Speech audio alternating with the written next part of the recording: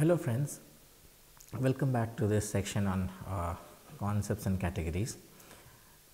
We will continue this section from the earlier one by revising some of the things that we did in the earlier section on concepts and categories. So, the things that we studied in the section on concepts and categories was we looked at what is a concept and what is a category and how does these concepts and categories really work. And so, the basic definition that we looked there is concepts are kind of mental buckets where you fill in things, where you fill in items, instances or events, and categories are basically a process of organizing knowledge into these bins which are called concepts. We also looked at concepts as nodes, which was explained in terms of the semantic idea or semantic memory idea or the hierarchical model of semantic memory.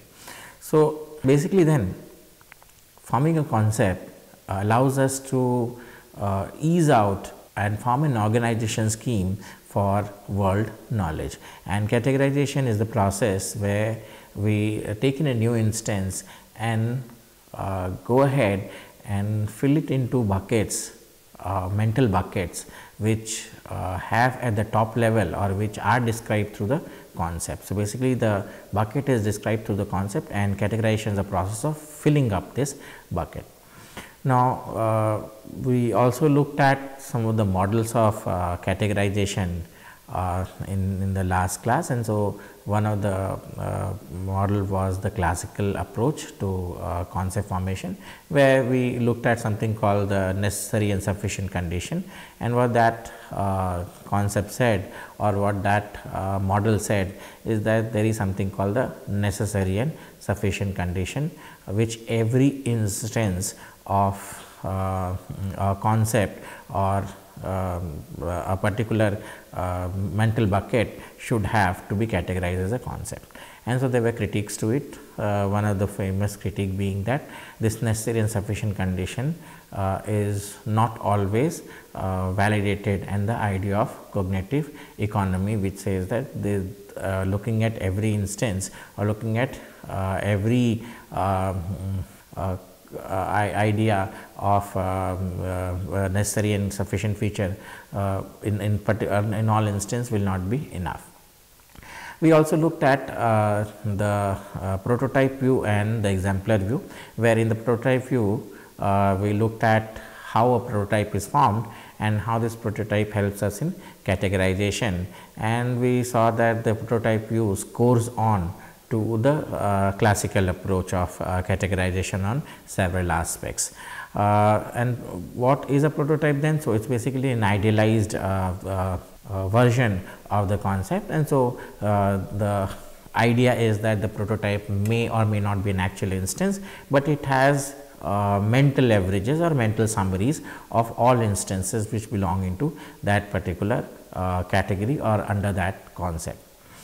Similarly, we looked at also called the exemplar approach, where we looked at how exemplars of a prototype are basically used for categorization, and we looked at that there is something called the basic level of categorization or basic level of organization, above which there is a superordinate level and below which there is a subordinate level. And looking at the taxonomy or looking at an example here, the basic level here is the one out of which the concept is formed. For example, in the first case, the musical instrument is the superordinate node or the higher node. The basic level is the guitar, and within the guitar the subordinate node is the classical guitar or some other form of folk guitar or classical guitar. So, basically then what the exemplar view said or basically suggests is that there is a basic level of categorization, and from this basic level of categorization you have a higher level categorization or a higher level node and a lower level node. So, this is basically a summary of what we did into the last class. Now, let us continuing with what we looked at, the theories of concepts and categorization. Let us look at the next theory of categorization. And so, the next view which explains what categorization is done, and how concepts are formed is the schemata view. And what does this view says? So, this view says that it shares features from both the prototype view, and in that the schemata and prototype store information that is abstract across instances, and the exemplar view that the schemata are examples of store information about the actual instance. So, what does I mean by this? What do I mean by this? So, basically what it says is that this view, the schemata view, is actually a mixed view, and so it borrows the good parts, it borrows features from both the prototype view as well as the exemplar view. And so, how is this schemata view, the idea of schemata view similar to the prototype view? Basically, it is similar because in both the schemata and the prototype, the information are abstracted across instances. So, basically what happens is schemata says that the schemata view is similar to the prototype view because here forming a concept or forming the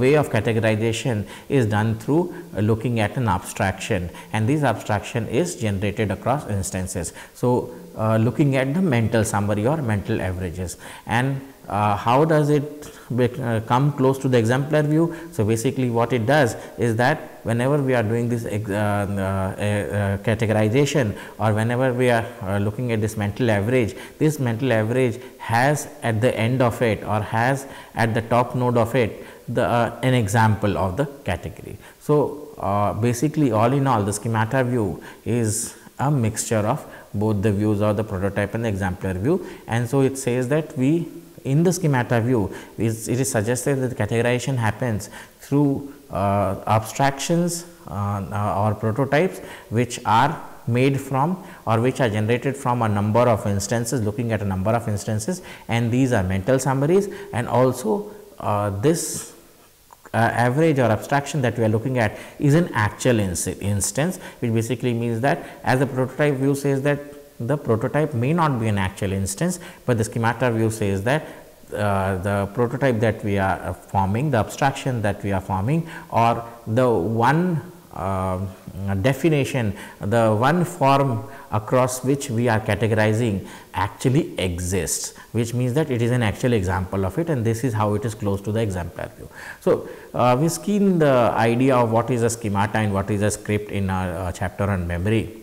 And so, there we saw the schemata is basically a way of looking at or organizing knowledge, organizing word knowledge. And so, schemas are basically kind of organization scheme under which word knowledge is fitted, whereas script is basically a routine for a particular schema or a particular schemata. So, this idea of categorization then uses the idea that people make mental schemas, or people make these mental bins, or basically mental bare bone structures on basis on which this categorization is done. And how is this bare bone structure really made? So, it is made in terms of abstractions, it is made from abstractions of various incidences of the concept, and these prototype that is made, or these bare bone structure which is made, has an actual existence onto it. And so, this is how the schemata view differs from both the views that have been we have studied up till now. Now, the thing is that schematas are frameworks of knowledge that has roles, slots and variables onto it. So, basically it has the schemata, that the bare bone that we are talking, it not only has spaces for categorization, but it also tells you how the categorization is done, or basically what are the slots for categorization, what are the variables which decide how the categorization is done, and the various roles that each factor play in categorization. So, that is what a schemata is all about. And in the schemata view, the categorization is done through something called a hierarchy structure. So, as in a prototype, you see that the some factors or some features have a higher role or a higher similarity, and the other features do not have a similarity. So, similarly, based on how similar items are, a hierarchy of closeness to the actual concept or closeness to the actual prototype is done, and this is how the schemata view really works.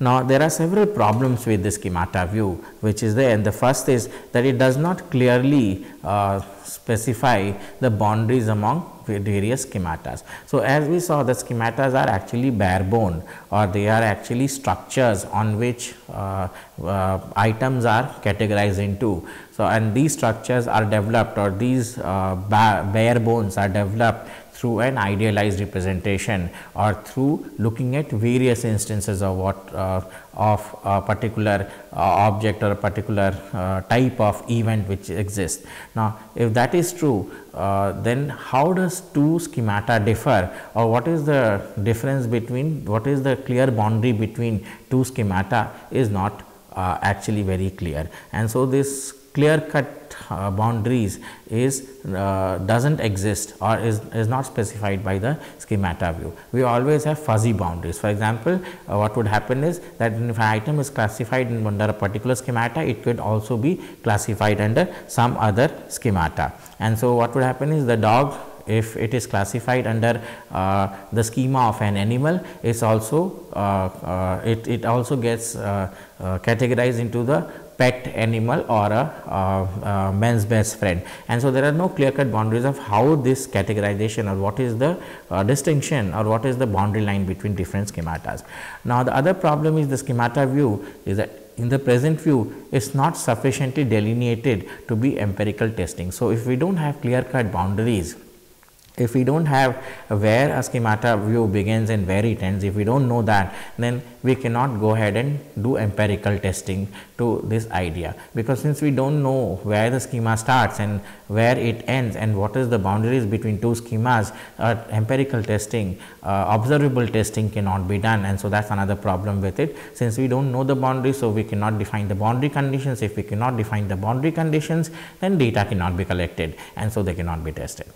Now, also questions like what information leads to schemata and how they are modified, plus the process of using appropriate schematas are not known. So, how was the schema formed first of all? What leads to the formation of a schema, or what kind of information are gathered before the formation of a schema? That is not very clear. So, what kind of information get amalgamated and makes the schema is not clear. And also, if a schema is made and an instance comes in or an event comes in which does not fit the schema, how is the present schema modified? For example, let us take the example of a dog. Now, the idea is that most dogs are lovable creature, and so supposedly we have a dog, and so we have a schema of a dog. The schema of a dog, a schemata of a dog is it has 4 legs, it barks, it's a pet animal, and so on and so forth.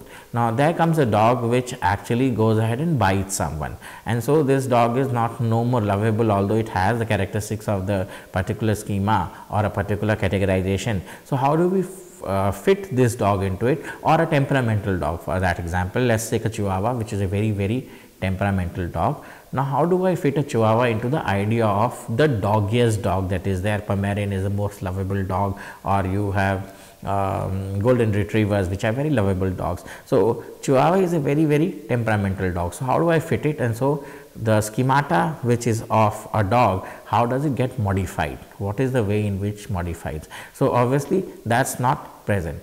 Plus, the process of using appropriate schemata is also not known. So, when we are classifying the dog in a wildlife, and when we are classifying the dog as a dog in a home, what is the process that we are using for classification to these two classifications? That also is not known. And so, the process of using appropriate schemata of when a dog becomes a wildlife animal and when they become a pet and when they become man's best friend, that is also not clearly defined in a schemata view. So, how does this schema changes from one context to the other or one moment to the other? That is also not available, and so that is a big problem with the schemata view.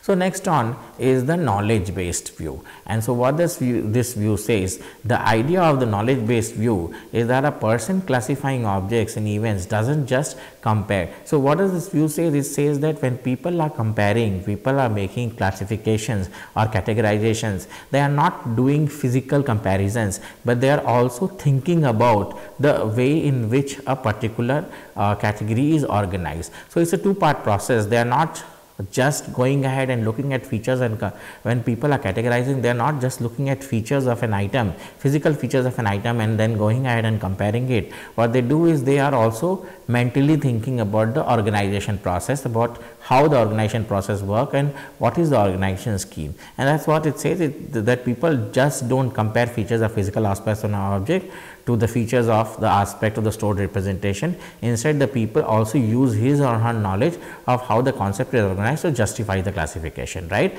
And so what is the meaning of this? The meaning of this is that people are not stupid. So when they are doing some kind of categorization, they just don't do the categorization as a machine would do by just looking at certain aspects and matching certain aspects. So they are not looking at, so it's close to how what a template matching model is and perception. So people just don't look at certain templates, or people just don't look at certain features and go ahead and make the comparisons, and based on the comparisons classify different new instances or of any element of any concept into a particular category. What they do is they also think about why the organization has to be done, why is he categorizing it, and then why is he or how is he categorizing the whole, or how is the whole process of categorizing going on.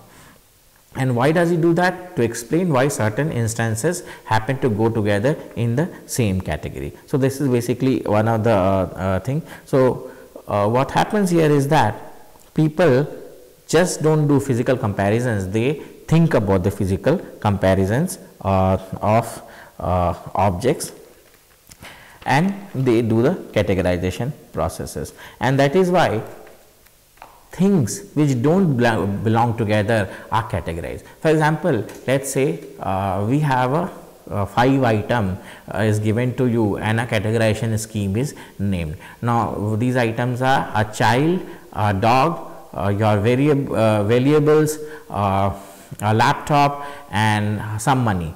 Now how does these 5 things classify together, or they are categorized together? Now absolutely looking into it just from the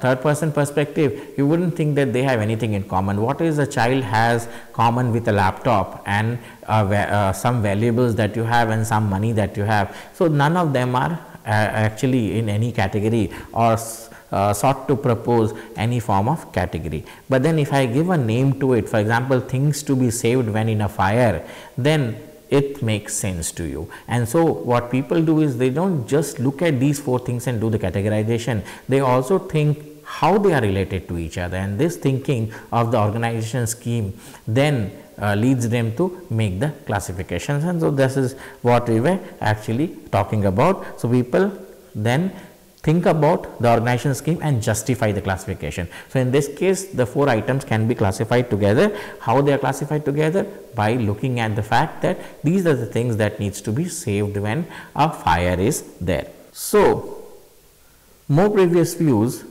of concepts fail to answer. So most previous views of the concepts, they fail to answer satisfactorily how things in the same category go together. The knowledge based view proposed that people's theories or mental explanations about the world are intertwined with their concepts and provide the basis of categorization. So up till now, the theories that we have looked at, they don't look at instances, or they don't give with satisfaction an answer of how people from different categories are categorized together, right? Or people which are have very low similarity, how they are classified together. But this theory, the knowledge based theory, they say that people have their own theories and mental explanations about the world, and these theories and mental explanations help us in forming concepts and helping us categorize. And so the most weirdest of elements together then can be given a theory for categorization and can be categorized together. So here this knowledge based view gives us the scope to categorize the most non-natural or most asymmetrical objects into a kind of a symmetry. That's the fine kind of a thing that this particular idea of categorization help us. Now, the 5 approach to conceptual structure, the 5 theories that we have looked at, they can be divided categorized into 2 subtypes, and these subtypes were provided by Komsatu in 1992. So, what are the 2 categories? So, the 5 categories that we have looked up till now, they can then the 5 different models that we have looked at till now, they can be clubbed into 2 basic categories. What is it? The first category is the similarity based category, and the other is the knowledge based category. So, in the similarity based category, we can classify the classical approach, the prototype approach, and the exemplar approach, and parts of the schema view can be, these models can be put into the similarity based category. So, what does it say? It includes approaches in which categorization is assumed to be based on similarity of an instance to an abstraction specification of the category. And so, why these 4 models, or why these 3 models and part of a model is similar? As I said, the schemata view holds, or it possesses parts of the prototype view and parts of the exemplar view, right? And so, basically how they are together, or how they are clubbed together, the idea how they are clubbed together is that all these views are similarity based systems. So, they talk about that concepts and categorization, or concepts are formed, or categorization is done based on how a new instance, or how close a new instance is, or how similar a new instance is to the available concept. The more similar it is, the more easily it is categorized into that bin, otherwise it is taken to some other bin, or it is pushed out of that particular bin. So, the more similarity you have to a particular concept, the higher the chances of being categorized into that particular concept. The more close animal looks to a dog, the higher the chances that it should be categorized in a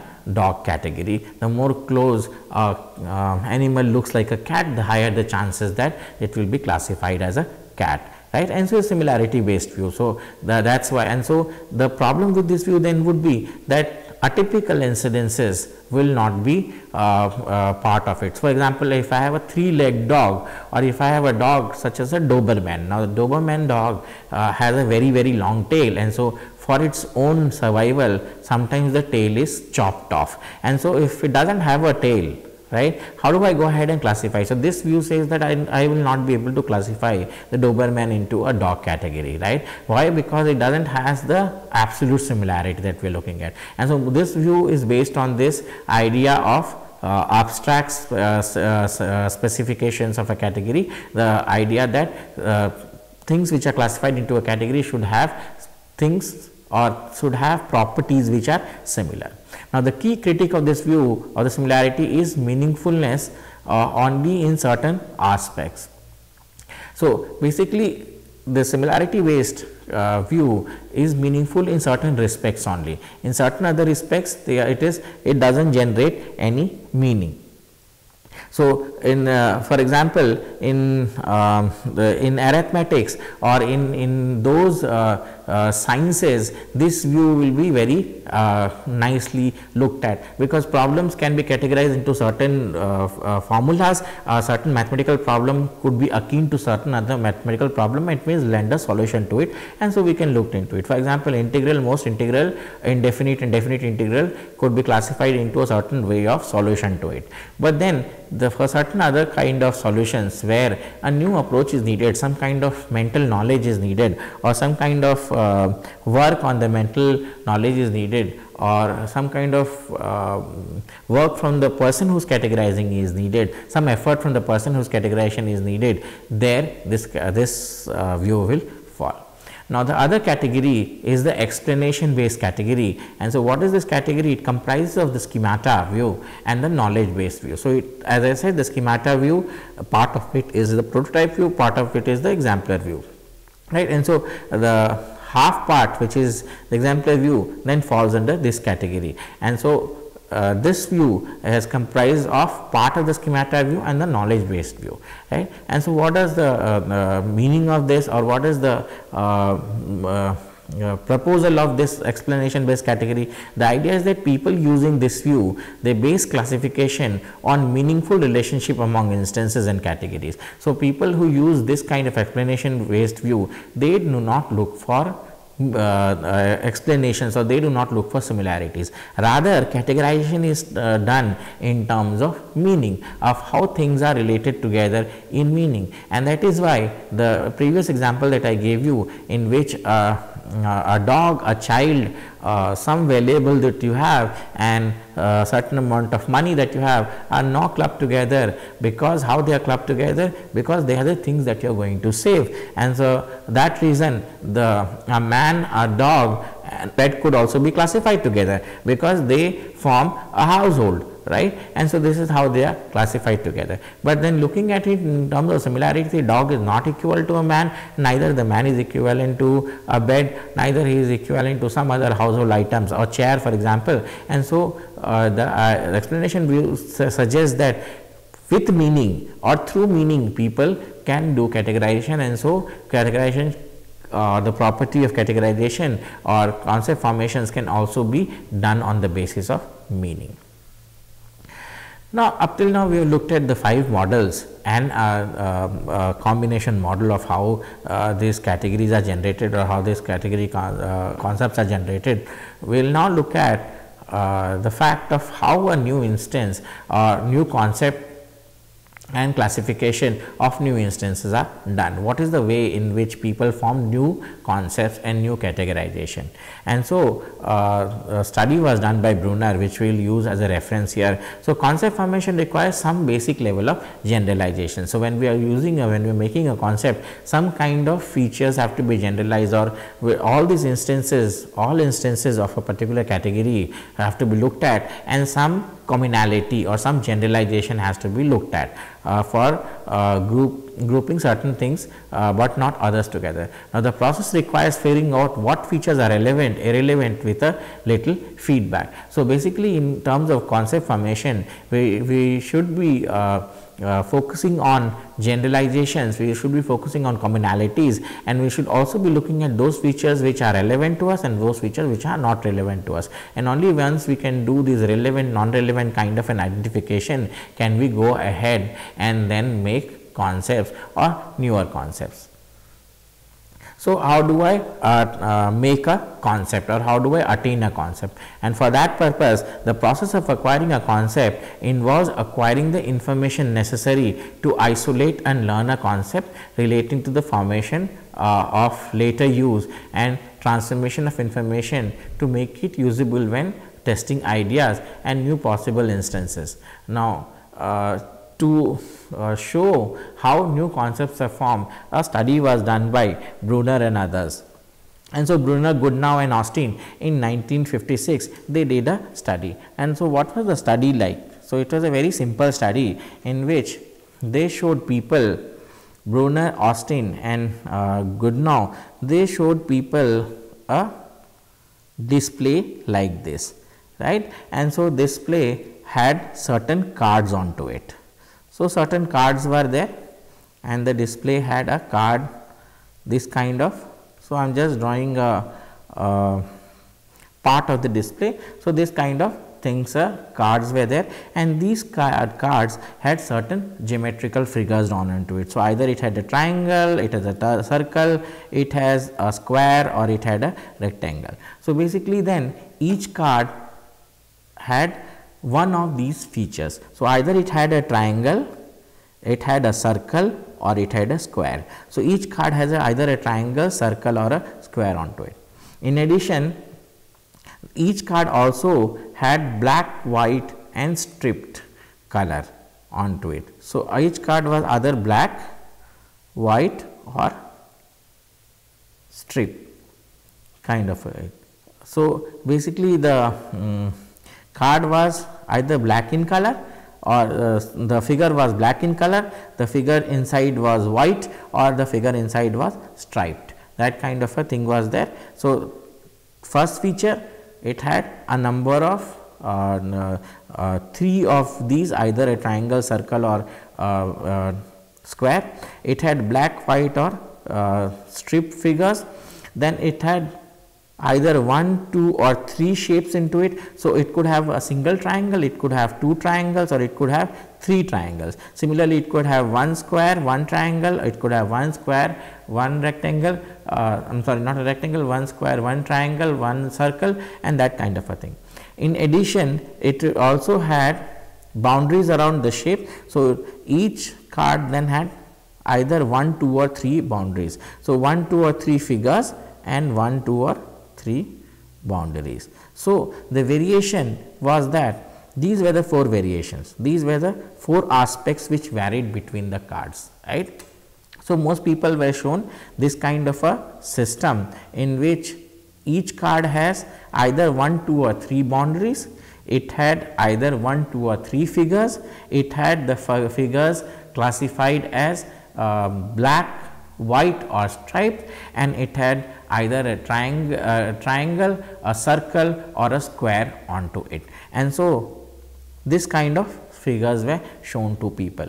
Later, the experimenter gave a definition concept. The experimenter asked the people a defining concept, or it gave a definition of a concept, that things like black circle and 2 borders strip figure. So, he said that I am thinking of a black circles, a figure with a card with black circles, 2 borders and a strip figure, right. So, black circles, 2 borders and strip figure, and the experimenter said that in terms of classification. So, subjects were asked to classify of how many of these cards actually match the concept that this experimenter gave me. So, first people were shown this kind of cards, and later on they were given a explanation like this of the concept. So, this is the concept. The person, the experimenter is thinking of a concept which has black circles in it, has at least does not say at least, it says 2 borders,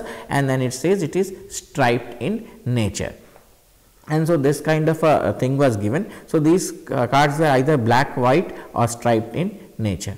And so, then after this the third step was, so this is step number 1, this is step number 2. In step number 3, people were shown a positive instance. So, 2 borders, 2 circles which are black, one and other stripe. So, this is a positive instance, right, and this was shown to people.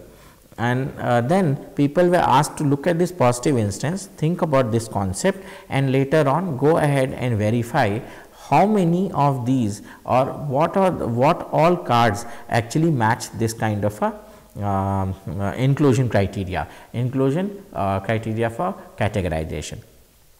Now, people, each time the subjects went ahead and tested these cards, each of these cards for an inclusion criteria, a feedback was given to them whether it was true or not.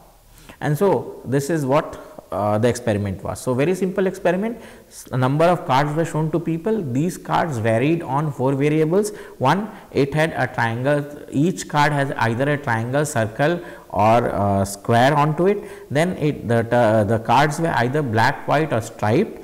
Third, it had 1, 2 or 3 figures onto it, and it had 1, 2 or 3 borders onto it.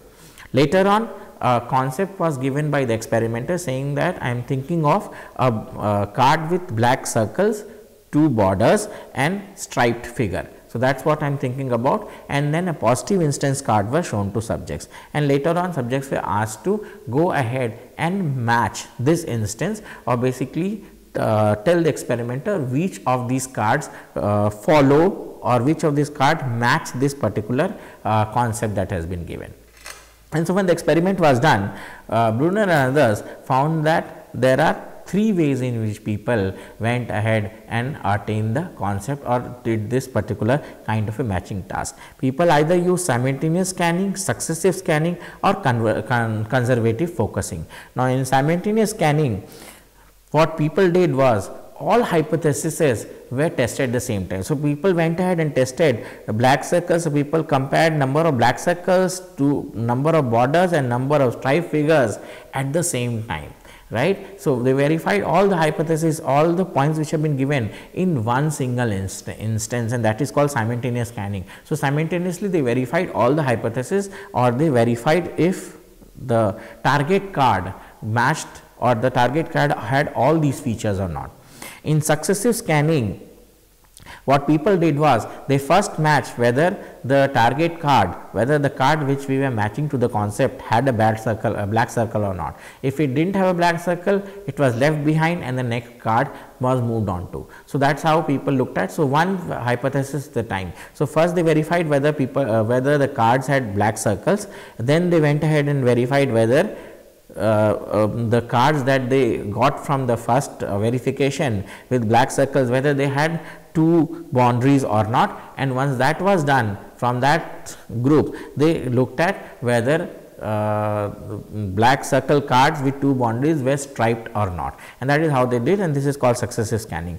In conservative focusing, what people did was they selected the positive instance, they looked at the positive instance, and then they started comparing this positive instance to each card. So, what they did was they compared. So, they were not testing hypothesis, they were not eliminating hypothesis, they were looking at the positive instance and comparing the positive instance with each instance of the card. And so, what Brunner, Goodnow and Austin came up with is that this is how people attain concepts, and these are the strategies of attaining concepts. So, they said that there are three ways of attaining a concept. One is called the simultaneous scanning, in which you go ahead and compare all hypotheses at the same time. Then there is the successive scanning, in which one after another the multiple hypotheses are compared one by one, and then there is conservative focusing, in which what you do is the standard instance is compared, and this comparison is what basically leads to the idea or leads to the matching. And in this comparison, what we do is one feature at a time is compared to the target target cards. Now, with this, so this is what I was talking about, and so as you see, there were striped figures, there was darker figures, I mean black figures, there were white figures, number of boundaries, number of signs into it, and so these were the cards which were used, and so any instance was used, and so this instance was how it was tested. So, Brunner and others 1956 found that the effectiveness of each of these strategies depended somewhat on the extent of the task conditions. So, the question is which of the strategy is better, which strategy should be used and which strategy should be used when, and they found out when the strategies were not complex, were simple strategies, for example, arithmetic problems were very simple or very straightforward strategies, people should be using the simultaneous scanning. But as strategies become more and more complex, as more and more complex items have to be clubbed together or categorized together, people should be using conservative focusing. So, it is basically the task that has been given to you, the idealized conditions that has been given to you, how difficult it is. The more difficult, the more complex it is, the more conservative focusing we use. The more simpler it is, the more successive scanning that we use, or simultaneous scanning that we use.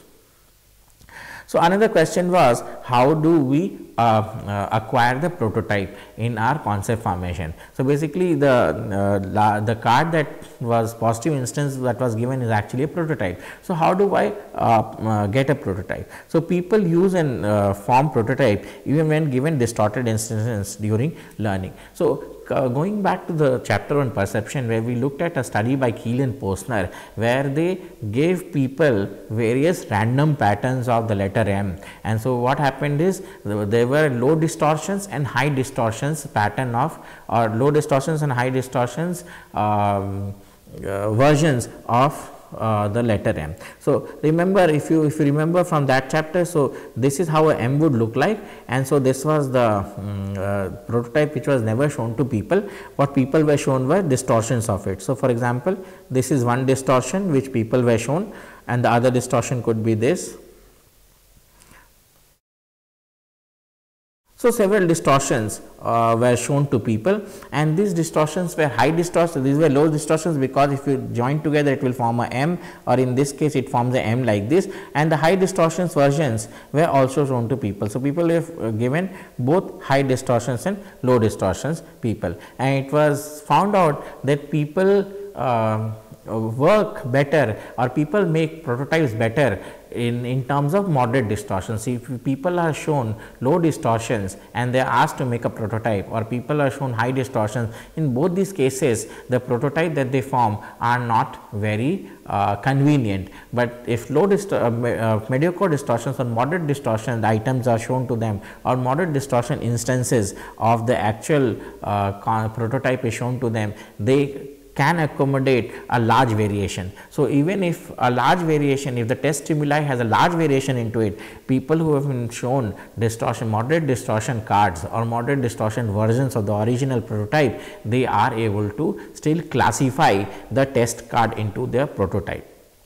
Now, learning about category variability may be at least as important as learning about prototypes, especially if categorizations are to be made later and new instances that vary a great deal from the prototype. So, category variability is another thing, how much there is a variation in the category. The more variation in the category, the more distorted or the more bigger the prototype would be, or the dimensions the prototype would have, the bigger the prototype abstractions would be, and the higher, the lower the category variability, the more stronger the prototype is, or the more contended the prototype is. So, with category variabilities, this prototype also varies. Now, Brooks 1978, they defined something called non-analytical concept formation in contrast to logical scientific focus formation, and they call this as implicit learning, and they require people to pay attention to individual exemplars, storing information about representations of them into memory. So, what Brooks and others, they found out that people, just as we saw in prototype acquiring, of how people acquire prototype, what people do is people use implicit knowledge, or people use non-analytical knowledge to form concepts. Now, even from the high distortions of dots of an M, or low distortion versions of M, people were still able to make the prototype an M, which basically means that people are able to use implicit knowledge for forming a prototype. And how does it that? Because people pay attention to individual exemplars. So, people take all these distortions and look at these distortions and they pay attention to it, and from that they store information about the representation of that particular thing, of that particular abstraction in memory. Now, later classifications are done by comparing new instances to the representations, drawing analogies between the old and the new. So, what if a number of variations of the dot pattern is presented to people, with from some are high distortions and some are low distortions, people will look at all of them and then store the mental prototype, and then later on, if still variations of later variations when they come in, the people compare these variations with whatever has been stored into memory, or comparing to the prototype which has been stored into memory. So, in Brooks' example, what Brooks did was, Brooks presented people with examples like this, and so these were words that were presented to people, and people were asked to remember these words. Now, there was one rule which was there, and that what the rule was, that some of these words followed a certain kind of a grammar, right? And so these words which are here, these I'm sorry, these are not words, these are letter strings. So, these letter strings are presented to people, and people are asked to remember these letter strings, or to predict how these letter strings are actually formed. Now, unknown to people was the fact that some of these letter strings followed a certain rule, a certain way of doing it, or certain language grammar. For example, some of these words which are presented here follow a grammar, and so as you can see, this is the grammar, this is the structure of the grammar. So, a certain rule has been followed in some of these letter strings, and in some of these letter strings that rule has not been followed. For example, one rule is to start here, and then you can have a T to start with, or you can have a V to start with. So, we have a T or a V to start with, and then you can either have p, a number of p's into it, and so this is one in which we are having a number of p's, or you can have a number of x's onto it, and so this is the one which has a number of x's. So start with a v and number of x's, and then you can proceed to either a t. So this is a t, or you can proceed to either a v. So this is either a v, and from there this t then follows an s, and so this is the one which follows this logic, right? Or it can from t it goes to an s, and the s then comes back to x, or it proceeds to the n. So basically what the experiment was all about is that in this case these letters, some of these letter strings followed a grammar, and some of these letter strings were a random pattern which was there. And so people were not told, some of these people were not told that they followed a grammar, a strict kind of a grammar, and some of the people were told that the letter strings that you are using followed a kind of a grammar onto it.